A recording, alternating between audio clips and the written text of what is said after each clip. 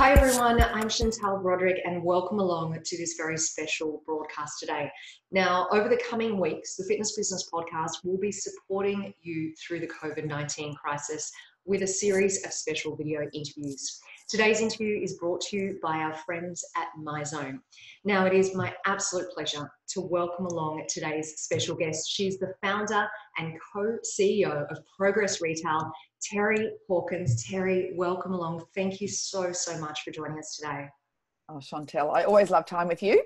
I absolutely love spending time with you as well. And just a quick reminder to anyone, if you recognize Terry, maybe you've worked with her over the years, or maybe you heard Terry's interview back on episode, what was it? I think it's about 168. It was a while ago, but we had a wonderful chat.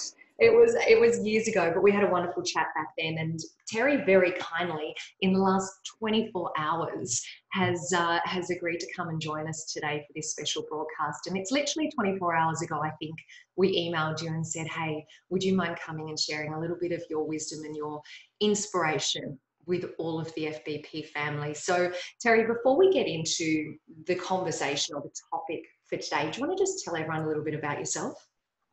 Yeah. So I've been around for a little bit. I'm going to put my glasses on. I like to sort of start, yeah. And then but then First I can't see anything. Exactly. Then you have that look like, where is everybody? And so 35 years actually, I started in the education business. Started in retail on the shop floor. Very quickly, 7 years, went into national training roles. Had the amazing fortune actually when I was 24 though, to work for a Japanese training company for a short period of time. Little did I realize it was going to come back around. And that's when personal growth was unheard of. And so I got the chance to spend, it was a 5-day live-in course from 7 in the morning we went through till midnight. But they were all CEOs. One woman was from India and she was responsible for the censorship. She was the head of the censorship board in India. It's like whatever many millions of people there, 600 million people. And so at 24 years of age, I got the chance to see what it looked like, but if I owned my life and if I took full responsibility for myself, my feelings and so forth. And we all know my past and so forth, or not all of it, but anyway, it's another story another time. Look it up on whatever it is. I think we talked about it on I'll put a link to the episode for everyone. But yeah, so I started my own company when I was 27, 28 years of age, People in Progress, a training company. I had $165 or $67 something, card table and a wonky computer. Had no self-esteem, no self-worth, didn't know what I was doing, had no idea. But it's funny because I believed everybody else's version of me. So that was enough. And so they just said that for some reason I just had a way of words and I had a way of influencing people in a retail space. Cut a long story short, 30 years later, the business just went from, all of our business came through word of mouth. And what I did though was I wrapped personal growth inside of skills development and so forth. And then 3 years ago, I decided that I wanted to get my content online. I tried in 2005. I actually did my first iteration of my care program online. And then, of course, didn't know how to market it. I think we talked about that in the last video, on the last interview. And then met my business partner and we decided to build our own platform. And so now we have our own education platform, which has a learning management system inside of it. So we have our own learning room and then we have other parts to the platform as well. So that's sort of where I am at now. So I'm a starter. We might as well hit the road running and just be really honest and transparent because everyone's talking about, let's just be transparent. That's right. That's what it's all about at the moment, isn't it? So tell us. You go. No, I was just going to say, I think transparency is, I'll be as transparent as I want you to know. Instead of, well, I'm a startup, I've got $150,000 debt and I've got $6,000 in the bank and my monthly expenses are $20,000. And I'm saying that because I want people to go, have a look. Oh, something just came into me then. So I'm saying this to whoever it is. I'm going to take my glasses off. I've got to say it. People think I'm nuts, but if you're sitting there and you think you can't get through this because you don't have enough money, freaking call me. I'm serious. I don't want anyone doing anything stupid because you're trying to get away from it. All you're trying to do is get relief. That's all it is relief. And you will get through this. There are plenty of couches out there. Let's get rid of the I'm going to swear, I never swear, bullshit persona of I've got to look like I've got it all together. You do have it all together because you're telling the truth. So even reach out to Chantel. If you're having any of those, they're not dark moments, and we'll talk about this. They are simply your truth coming to the surface. Let's just bring it up. Let's deal with it. Let's walk through it together. You'll be okay. I can promise you.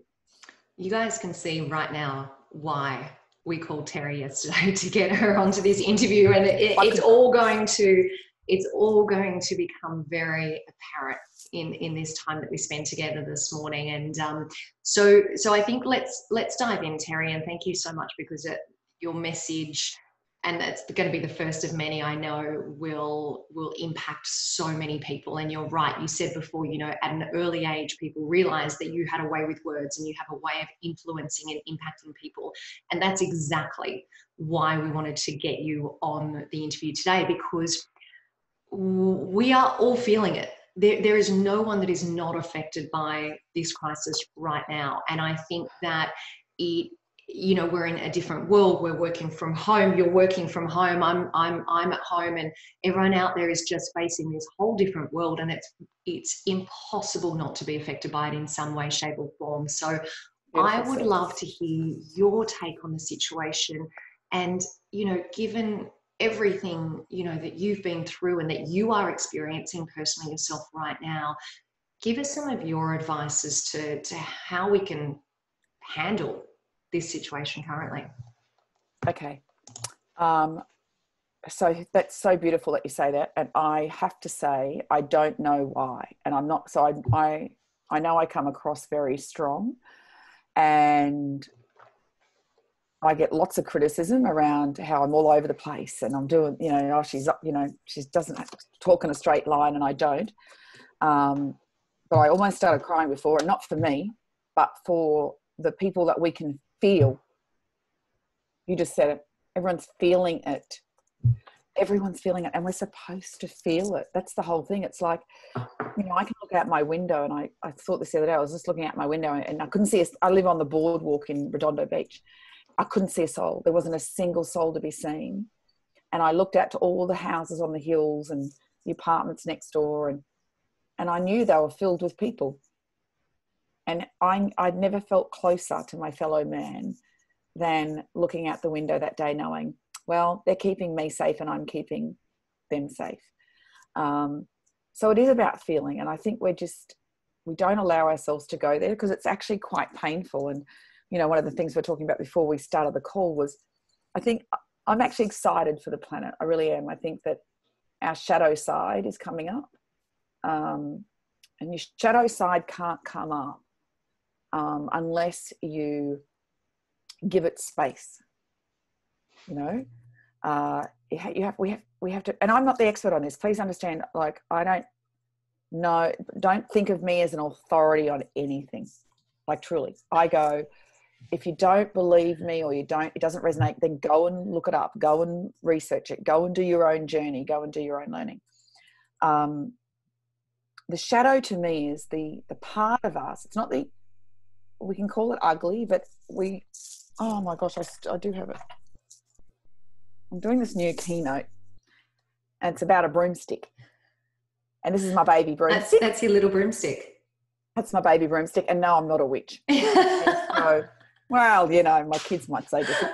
But I was going to say, we go the shadow, and we say, oh, the shadow's up here and the light's down here. Well, it is, but if you're all light and no shadow, then you have an imbalance. And if you're all shadow and no light, you don't have a balance. And so we need all parts of us. It's like people who are often in abusive relationships are because they have not learnt boundaries. They have not learnt to speak up for themselves. The bully and the victim are either end of the broomstick. They're both equally responsible. So the shadow is not an ugly, discarded part of ourselves that we want to get rid of. We want to meet it. So if you think about it, we're all in confined spaces, and it's fun for 15 minutes, isn't it? You go, oh, I know what, we'll have picnics in the lounge room. we'll read to the kids every day. You know, we'll have group cuddles. It's going to be good quality time. And, you know, within 2 hours, you want to punch them in the face. I had someone on the phone I was doing a call the other day with a client, and she was going to go mad at her husband for the dog barking. For him making the dog bark, right? Exactly. And it's like, it's not was his fault. Or you don't have any money because you didn't prep for it. I haven't prepped for this. I didn't save for this. Nobody expected it, right? No. And no one did. I don't want to hear from the people who learnt this lesson 10 years ago. You know, I learnt this lesson and we saved for this and now we're fine. We're going to get through it. I think we need to hear from the people who go, I have no idea. My son and I, because my son lives at home with me, we have become I said, call everybody. I'm not calling them. I'm saying, call everybody. I think that the shadow is something that we just need to look at. Companies have a shadow. Everybody has a shadow. My shadow is my anger. My shadow is my self-doubt. My shadow is putting everybody else first and not myself. My shadow is expecting people to return what they get given. You know? So yeah, I'd love us to, I'm just going to, I'm just writing as things come to mind, like energy exchange.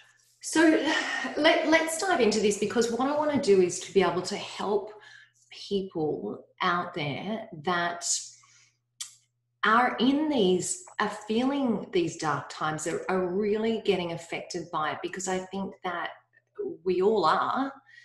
You know, what are some of the ways that we can handle it? How can we address it? Or what advice would you give to people who are feeling that shadow, that darkness, the difficulties of this situation, either from a personal perspective or within their business? Because we've got gyms out there, and I know there are owners and managers of businesses that are feeling physically sick because they've had to stand down their staff.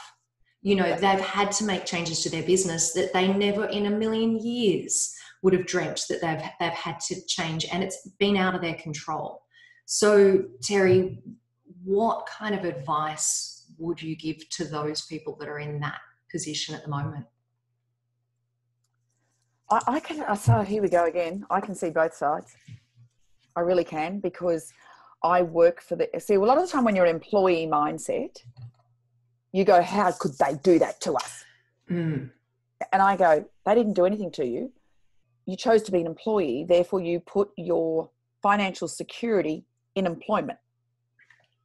Like, you have to be real.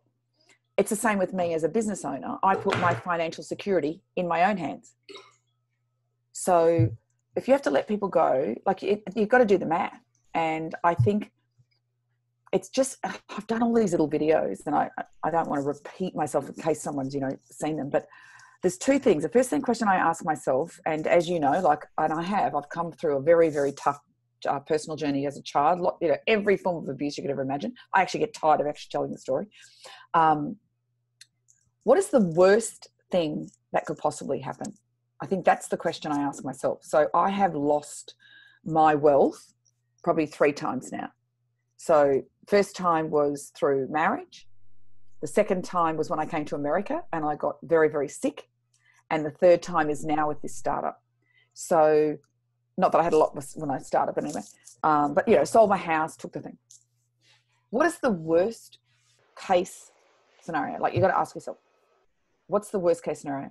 For me, is death.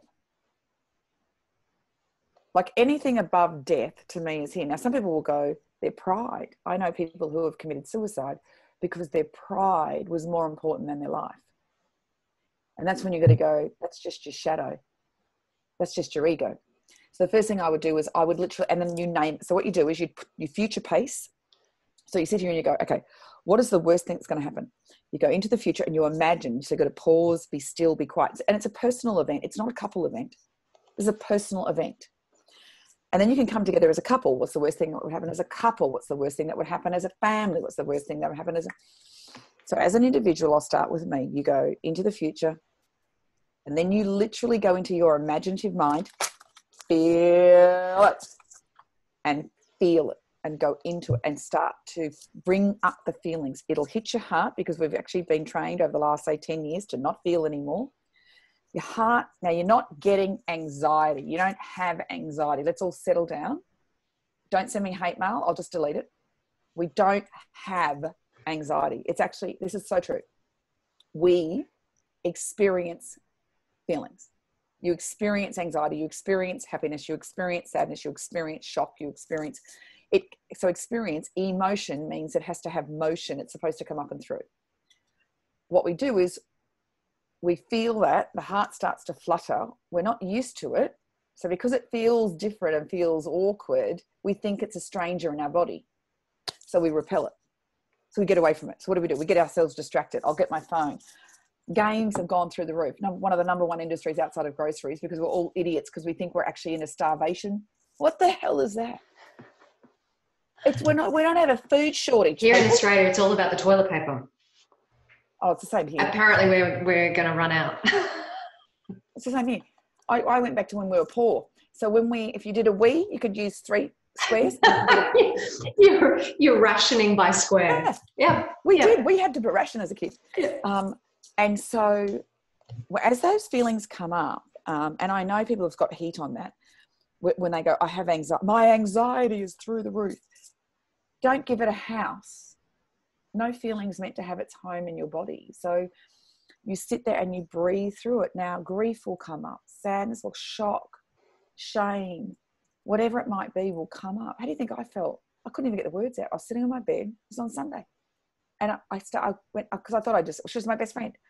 I thought, how do I get this out? I said, and I started, hey, listen, love, I just need you. Started bawling. She just held the space for me, tears rolling down my eyes, barely get it out. And I said, listen, if this all goes to... You can say shit. That's all right. Yeah, that was the word. I could not get it out. And then eventually through the choked words, just bleeding tears, I said, she goes, don't even say it. She goes, there'll always be a space in my home for you. Always. And I think that's what I want us to do. What's the worst case scenario? Your partner leaves you. Trust me, you will get over it. Have you ever run into an old boyfriend or girlfriend? Oh, yeah. Like at a school Haven't we reunion? all? Haven't we all? And you go, and in your dreams, you think, oh my God, they're so gorgeous. And then you see them, you go, what the hell was I thinking? So what's the worst case scenario, number 1? I think that's future pace, go into the feeling, bring it back into your body, let the feelings come up, manage them, breathe through the nose, out through the mouth, nitric oxide into the blood system, calms the body down. We'll all be okay. Mm-hmm. We'll all be okay. Number 2, money. Now, I've made all these notes. I showed you before. I've got stickers everywhere. Show us your notes. Oh, my gosh. Okay. Because you can tell behind me. Like, Everyone now knows. So I'm a whiteboard person. You're a sticky note person. I can't see whiteboards. Rubs off. Yeah, that's why I like it. That's why I like it, Terry, because I feel like once I've done it, I just go, it's gone. Oh, that must be my poor childhood. See, I can't. Off my list. It's done. But anyway. I've got to do the highlight, so, and then because I can go back and go, oh, I've done all this. It's whatever works. Whatever works. And I go, well, if you get it out of you.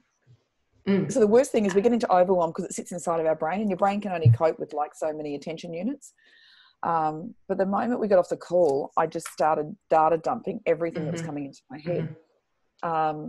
One of the first thoughts that came into my head, and this is here, I've got to do a health check inventory of you and your business. Health check inventory of you and your business. And so I wrote some of these down because everyone's in panic. And I guarantee you that if I was on the Titanic and I said, listen, I'm selling learn to swim classes, no one would, even if I was giving them away for free, no one would take them. Because when you're in a panic mode, see, panic is in the future. Anxiety is in the future. What's the worst thing? So we're going, oh my God, this is going to happen. Depression's in the past. We're sad or regretful for what has happened, what's been done, so forth. But if you just pause, hit the pause button right now. Just breathe, pause, go right, health check. Inventory, finances. I got a 0 on that one. Great feedback, Terry Hawkins. You're 58 years of age. I know what you're thinking, 21, maybe 22. But Totally. Oldie but a goodie. I forgot to hit that, that face thing on. Yeah. Finances, I'm not good at. So from this day forward, I am. Flipman. Mm-hmm. I have responsibility for my finances. Education, I'm really good there. Educate yourself. What's your product offering? So pause and think about your business. This is a chance for you to really, really be empathic. I live for empathy. Be empathic for your customers. What do they actually really want? Oh, but I can't do it. Just get on and start videoing. People go, oh, I can't. I go, right, well, you don't have to, because everybody else is going to be on there and you'll just miss out. So do your exercise classes or something. I must admit, I am seeing some ads and I'm so turned off by them. 30% off, they're still trying to make a deal. And I'm like, no, sorry. Have a bit of consideration for what's going on right now. But think about an offer. And so as a business, I just think, sit down, do your audit. So do, education, finances. It's funny how I put those two up, because they're my number one, number 1 and 2. Have a look at your team, your staffing. So we're going to get rid of all of our staff. Let's be honest. Some of us did want to get rid of them. Isn't it true? Some of those people, you wanted to move them on, but you didn't want to go through the whole HR nightmare. And so, but it's true. This will give companies a good chance to clear out who they didn't want actually to be on their team. And it's also going to make the team member step up. Who gives you, just because you get a job doesn't mean to say you get a free ride. So make yourself viable, make yourself like one of the things I wrote, because I'm doing a couple of little programs, but one of them is educate yourself. So if you're an employee, make yourself the one they pick when they rehire. Yeah. Great advice. Yeah. It's a pick of the crop. Yeah. So sit down and do an inventory of your staff, and then adapt. So I work in retail. Our whole thing's about retail. So I'm actually, everywhere I'm going now, it's all about Zoom. So everything's online, yeah? Now, don't worry, because I truly know we'll come back and there could be a wave. So I'm thinking, all right, we've got, let's say, gut feel. And I saw this little kid in India who said he had a premonition of when it was going to start, and he's had a premonition of when it's going to end. So I'm going to believe him. And so why not? When exactly did he say it's going to end? End of May. Okay. Now be careful what you wish for. Let's see if he's right. It's a universal collective. So what one believes, the next believes, and we will make it come true. I'm hoping it'll be mid-May, early May, because my video editor's getting married on the 22nd and she wants it to go. Exactly. So let's just say we've got 6 weeks. All right, we've got 6 weeks to absolutely clean up everything, clean out our cupboards, clean out our business, clean out our closet, clean out our staff, get them training. I cannot believe that people are stopping everything. I go, get online. Like our clients, we've left it open. So a lot of them have just paused their payments. We're like, but we can't ask them to work. I'm like, you're not. You're saying get educated, because you may not be one of the ones that get picked.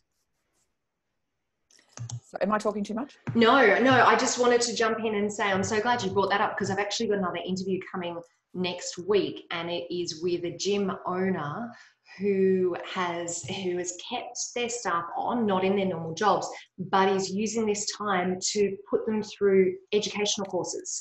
And in particular, like going back through old episodes of the Fitness Business podcast and saying to them, right, here's the show, go through, so there are amazing opportunities to learn at the moment. Like I'm going to jump on and do a course next week in finance. Do it like a book club. Here's an idea.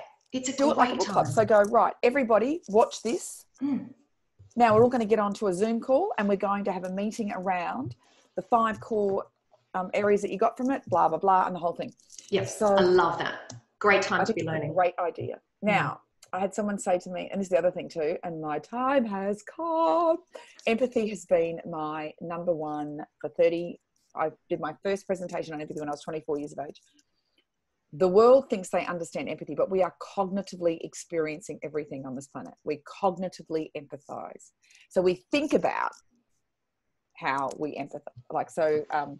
I'll think about how you feel. I'll think about putting myself in your shoes, but I won't put myself in your shoes because I have to actually have that emotional empathy. And emotional empathy is where we feel. Now, the moment we feel, we all freak out, give it a name, anxiety, stress, whatever, drop into it deeper, become sympathetic. And then all of a sudden we have an ailment. I'm like, oh my God, the world needs to feel. We need to feel. So I would be doing every bit of interpersonal development I possibly could. I love that advice. I think that is so important. And Terry, earlier when we were talking just before, you slipped in the word flip man, but not everyone will have known what you were talking about. And because it's so relevant to our Keep Me Fit Inspiration at the end of this chat, I think it is super important that we just have a quick chat about Pitman and Flipman. I love it. And tell everyone what we're talking about. Okay. So Flipman. Oh, hello, everybody. No, sorry. I was doing a Zoom call with one of my team in Australia yesterday. She's got 2 kids and they're sitting on a lap crawling over. So I literally... Oh my God, they would have loved that. It was so funny because they were just getting distracted in the whole thing. And next thing I went, hello, my name's Lucy. And that was my cap. See, I coloured in my hat. Oh, it's got a little fingernail hat. Oh my God, it was so funny. Okay, so Flipman, this is little Flipman. And people think he's a toy, but he's not a toy. He's actually a process. So there's Pitman, who lives in the pit of misery, and there's Flipman. And Flipman is a 5-step process for repatterning your habits. And so what happens is, so there's habits and then there's goals. And people don't realize that habits actually form the momentum to create good goals. And we get very, very lazy. And so the reason I'm bringing up my iPad is I just recorded. So that's the kids version. So these, I feel like I'm doing a pitch now, but I'm not. I would give it away for free if I could. These are on iTunes. Now, if you've got children and you're at home, because I'm reading them, I'm going to put them on my website and give them away for free. But so it's a whole storybook on Let's Do Love, yeah. And so this is all about Pitman and so forth. I'm just trying to find Pitman. I know. She goes, all right, we didn't actually want this whole story. He's in here somewhere. Pitman is the part of us that goes into, now it's not grief, it's not sadness, it's not real emotion. Pitman is all of the, here he is. And haven't we felt like that? So Pitman is blame. So when you go into the pit, you go, it's not my fault. They did it to me. I can't believe no one's doing this. I can't believe they, like your employer, I can't believe they sacked me. Well, they didn't. They had to actually keep the company alive. So the company is the mother on the plane with the oxygen mask. And unless there's something to go back to, who cares, you know? So Pitman puts it outside of you, whereas Flipman owns it and says, well, you know what? I can't change what happened to me. I can't change the situation. And people will go, but I can change how I feel about it. No, you can actually change the pattern. And I wrote this down actually. It's in my, I've got a giveaway. Oh, what? Stop it. We just have. How did you organise that so fast? No, I just thought of it then. It's a new program we put onto our platform called Planning to Win. And I'm going to try and work it that I can get the videos. I'll work it somehow. Okay. And there's a 32-page workbook. That would be amazing. It's a goal-setting program. And so it's all around finances, everything. Yeah. So let's do that. But one of the questions in there is, what are the habits? Where is it? I've got to read it to you because I wrote it down. Here it is. What is the strategy you use to not achieve your goals? Most of us will go, this is my strategy for achieving my goals. What's your unconscious strategy that actually stops you from achieving what you want? What comes up for you? Some of us will go into such a deep state that we end up not getting out of bed. You know, some of us will spend our whole energy and time regurgitating the story of the pit and not move forward. So in the pit, I always say empathy for yourself, compassion, kindness, understanding, and for others. Empathy allows you to pause from the pain while you can get the wisdom, because you can't get the wisdom when you're in the pit. When you're having empathy, you can get the wisdom. You can go, all right, well, that stuff happened to me, you know, for 5 minutes when I was 4, and I've carried it for the next 50 years. What's the wisdom I got from that? Well, we're all victims of victims. We all hurt, whatever it might be. So that's Pitman, Flipman, very, very simply. But I just reckon if you're an adult watching this and you've got kids, or you just don't like reading, get the kids' book, one of the kids' books. And every children's book, it goes through see, say, feel, do, be. Well, actually, that we don't do be, but see, say, feel, do. And then if you go visual, auditory, kinesthetic, so see it, you've got to see, future pace, see it. Can you see it? Can you visualize it? A lot of us can visualize a disaster very clearly. Yeah? If you keep doing that, we lead our relationships with, you better not do that again. We go looking for, listening for, feeling for how they're going to get under our skin. And then we go, there it is. You never change. Instead of see, say, feel, do. So anyway. What we're going to do is I'll grab the link so everyone can check out the book and the kids' book, because I think that will be of interest to a lot of people at the moment. So Terry, look, I know that you and I could talk all day long, and there's so much to dive into, but I think I do want to finish off this conversation with our Keep Me Fit Inspiration, because I think that, you know, with everything we've talked about, with where everyone is at the moment, I would love you to just share, I guess, one key message for them to take home today. So what would you say would be your number one most important piece of advice for people to flip that switch, you know, to really take that flip man perspective on things, you know, for now and in the weeks or months ahead? I think the most important question to ask is, how much is enough? You know, like, how much really is enough? And I think when you can decide how much is enough, as a company, like, how much profit is enough? How much do you really need to make, you know? As an individual, how much is enough? How much do I need to be happy? Not comparative to somebody else, but for myself to be happy, to be fulfilled. And I think the best, just a fun way, I think, to finish, when I do leadership training and I talk about how managing people and leading people is very similar to, I'll take the glasses off for this, and I'm sorry if I sound crazy too. I apologize to people if I'm like a bit of a nutter. I just get nervous about time running out, but should see me over 3 days. I'm fantastic. But when I'm doing leadership training, I said it to parenting, and I go, great leaders are like great parents, and we guide and influence a person's perception of an experience. That's basically what it's about. And so I usually tell a story about, if you're a pitman parent, and let's say you lose everything. So, and I've said this before the coronavirus. And so let's just say, so you go to your kids and you go, all right, kids, listen, we've lost everything. We've got no money. We've had to sell the house. We're going to live in a tent. We're taking you out of private school and you're going to be homeschooled, and your mother only got to 4th grade. So good luck. And I hope you like baked beans. Well, the flip man leader goes, who likes camping?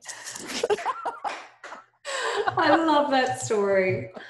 So it truly is like, don't give it more drama than it needs.